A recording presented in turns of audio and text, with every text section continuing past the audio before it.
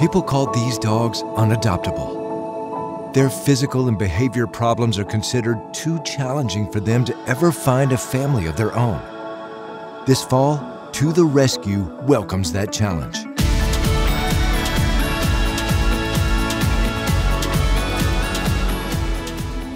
Right now I'm on my way to San Antonio to meet a dog that's in serious medical crisis.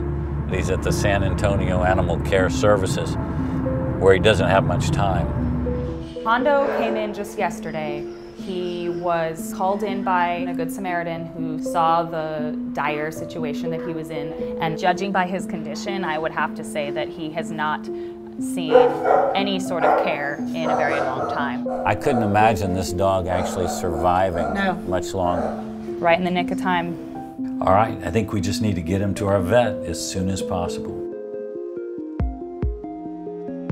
He's got a secondary bacterial infection, and it's caused the eyelid to roll in and start rubbing against his cornea. Could he actually lose the eye? It's possible. When Hondo first got to us, he was around the clock care pretty much. He would just sleep in his bed unless it was time to eat. It was just medicines after medicines. Our plan with Hondo is to give him life skills that he needs to be an awesome family pet.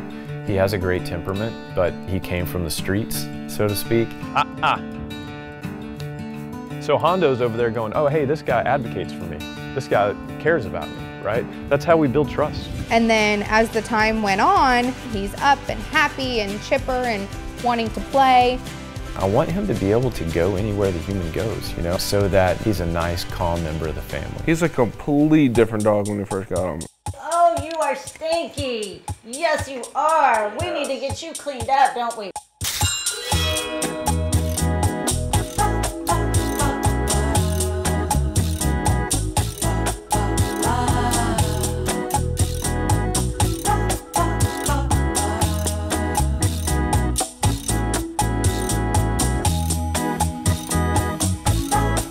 So we've had a fantastic response to Hondo, and we're pretty excited because today we're meeting a family that we think might be the perfect fit.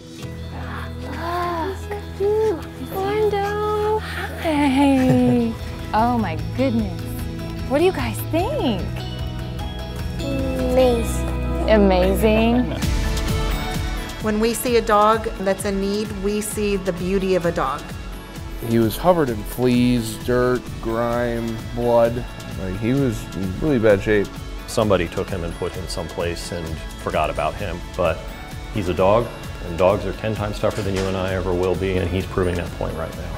It teaches us to appreciate life a little bit more because, you know, you see it at its worst. They see, as we do, the potential for a perfectly healthy, friendly, awesome family pet, and that's what we're really hoping for Hondo. Coming this fall on To the Rescue.